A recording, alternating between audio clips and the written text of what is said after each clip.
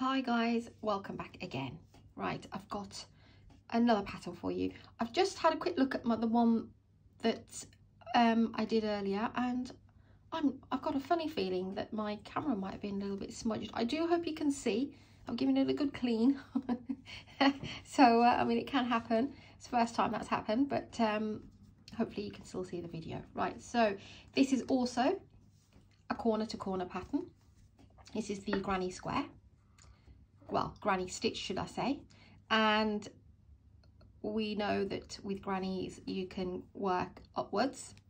You can work from the center and work around to the size that you want. But this is also another good one where you're not sure how big you want your project to be.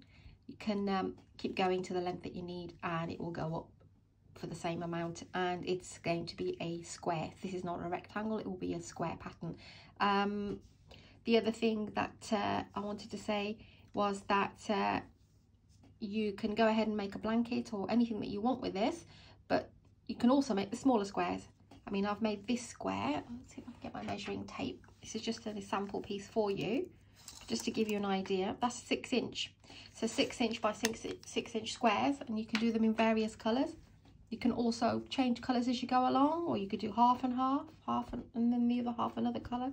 But I actually like mine in all one colour, and then if I want to be colourful, I'll choose different colours and make a squares blanket out of it. Right, let's begin this one then. So this is again done in DK yarn, lightweight yarn number 3, and I will be using a 5mm crochet hook. So I'm just going to bring it down a little bit. So much more better when we're zoomed in.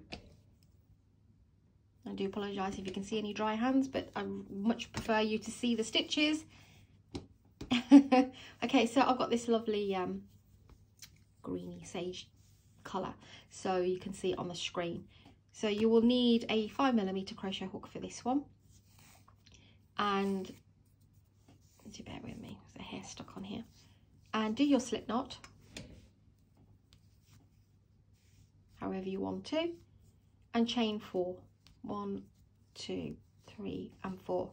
As always, I have a video listed separate to show you how to do a slip knot and chain. This entire pattern is in double crochet and chaining. So what we want to do is form a loop. So we go into that very first stitch, pull the yarn through it, and then through the one on the hook, and you'll get a little ring here. Okay, what you need to do next is chain 3. You then want to go into the ring and do 3 double crochets. 1, 2 and 3. If you don't know how to do the double crochet, like I said, I've got a video listed, but all you need to do is yarn over, go in, pull up a loop, pull through 2 and pull through 2, and then you need to do 1 more.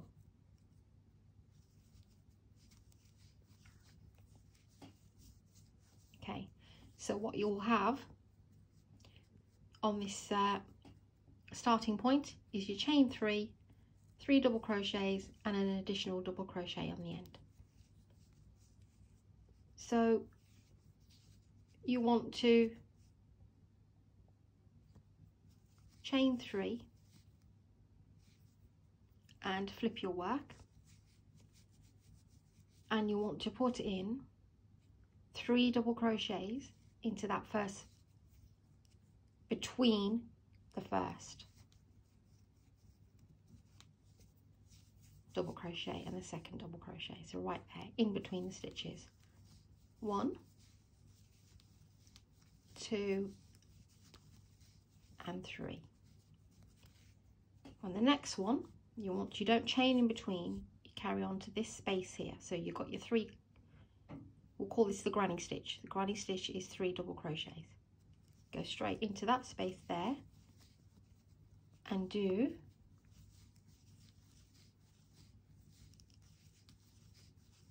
3 double crochets. Okay, but when you get to the end and you've done your 3 double crochets, always do a fourth one, because we need to have a stitch to work into the sides. Okay, so when we chain 3, that will be our first bit there that we need to work into. Then we do the cluster of the 3 into there, no chain, 3 double crochets into here, and then an additional fourth one. Okay, so technically it's 4 and 4, only on the ends. Chain 3, and then into that, like I said, there's your 3, go into that space there and do 3 double crochets, 2 and 3. Then we move on to the middle bit there, and it's 3 double crochets.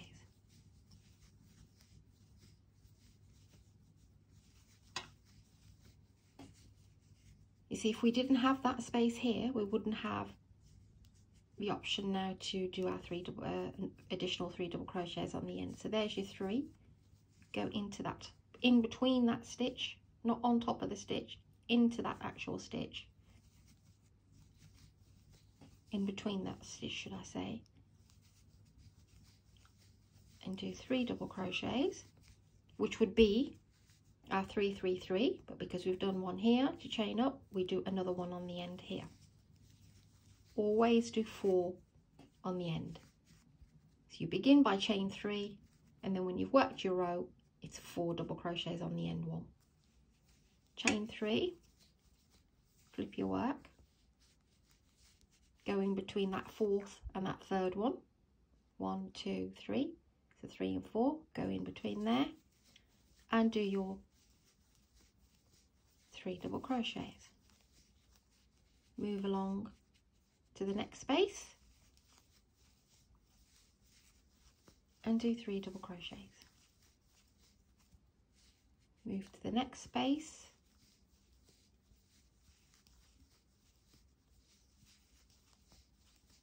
and 3 double crochets. Then go into that last space there and place 4.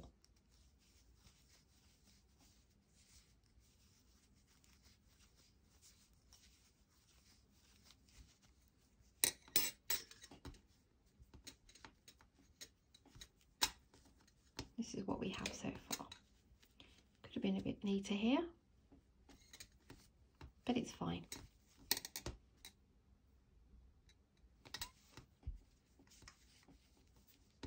Okay, so we are working this way and that way. Chain 3, flip your work. There's your 3. Go into that stitch there and do 3 double crochets. Move along to the next space,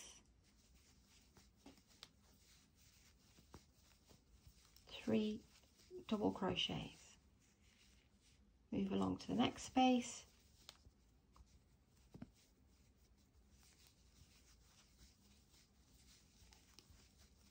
3 double crochets.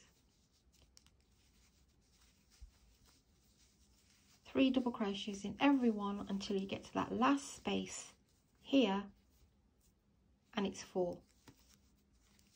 1 2 3 and 4. I'll do one more row and then I'll show you how to decrease. 1 2 and 3, flip your work, go into the between the 2 double crochets there and place 3 double crochets. Yarn over, next space,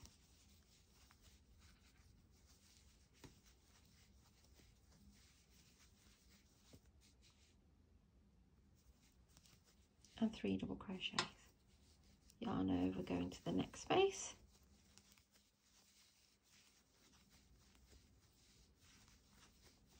and 3 double crochets. into each and every space 3 double crochets, no chains in between.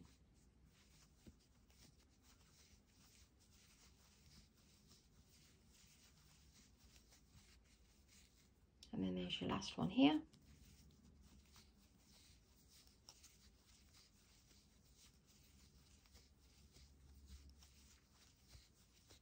Okay, so this is what we have. And now we want to bring our work like so. So like I said, you can carry on as big as you need. If you're making a blanket, then go all the way to the width that you need. And then once you've got there, which will be many, many rows, it works up quite quickly though. What you need to do then is decrease. And the way we decrease is chain 3, flip your work over. And what we do is we miss that bit there and we go into that first space there and do 3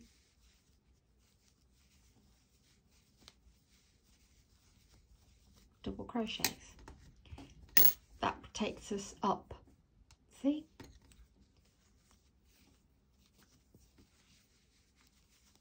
And do your 3 double crochets as normal in each space.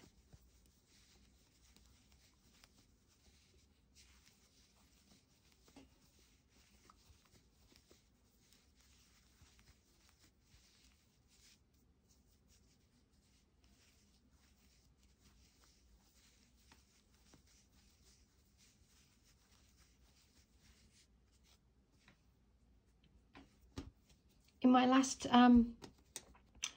few tutorials, quite a few actually, I'm zooming in quite a lot so you can see at this angle here. If this is way too close for you, then please let me know. I'm trying to save you having to zoom to see where I'm placing the stitches, because it can be quite difficult if I'm further away. So only for when I'm showing you what I'm doing, I'm zoomed in quite a lot. So I hope that helps you guys. 2 and 3. Okay, and then when you get to this last one here, normally we would put 3, right, to keep going up. We are just doing 1 double crochet here.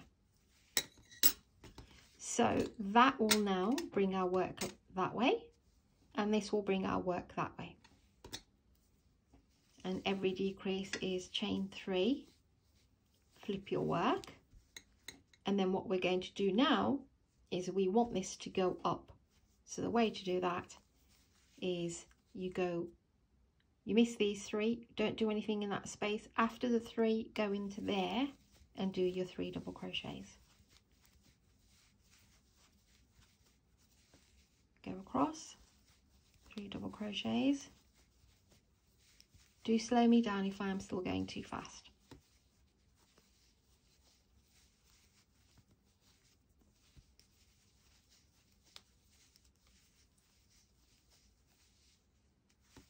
Your one here, 2 and 3. Do apologise for dropping, it's just that I'm working through the camera. Sometimes it gets difficult to see. Right, so when you get to this space here, all you're doing is 1 double crochet. Don't be alarmed if you think, what's this gap? It will make sense. 1 double crochet. Going across, going up. We've only got a couple more rows for this. 1, 2 and 3, flip your work. Miss that, go straight into here and do your 3 double crochets. And then the next one, 3 double crochets. And the next one.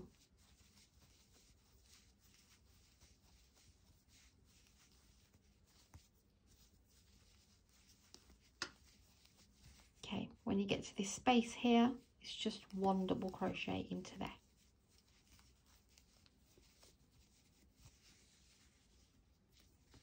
Trying to show you every round where we are at.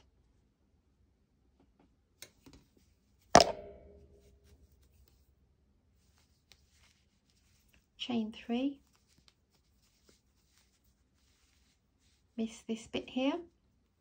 go into the between the first two granny stitch clusters and do 3 double crochets.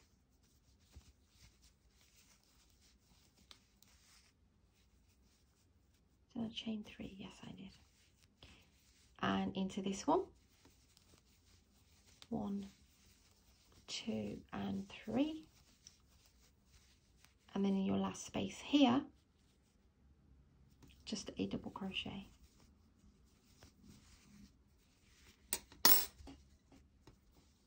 Just zoom out a little bit.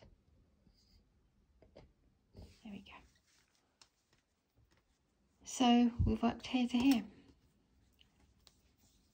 Chain 3, 1, 2 and 3, flip your work. So you've got 2 remaining now. Go into the middle and do 3 double crochets.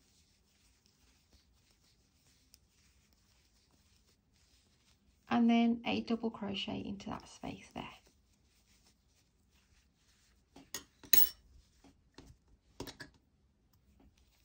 Then once you've done your last one, chain 3 and just flip your work. When you've only got 1 set of 3 remaining, go into that corner and slip stitch. And here we are.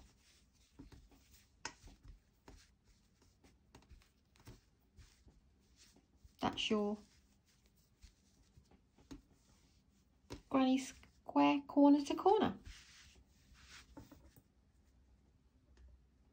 I might make a bunch of these actually.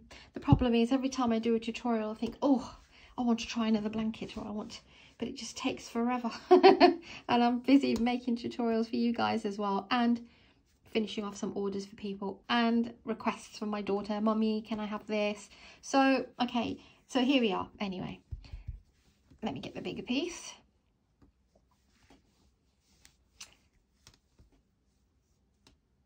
That's your corner to corner granny square.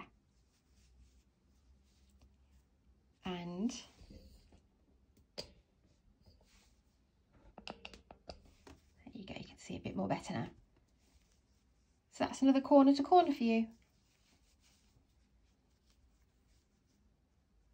Hope you like this tutorial. Thanks guys for your support. Please do subscribe, like and share. And I need to think of other things now. I do have a shawl pattern, but that's, I want to complete the shawl that I've made, or making should I say. And then when I get towards the border, I will do a little quick sample of how to do the shawl, and then I can show you how to do the border together. So it's a bit of a bigger project, but that will come very soon.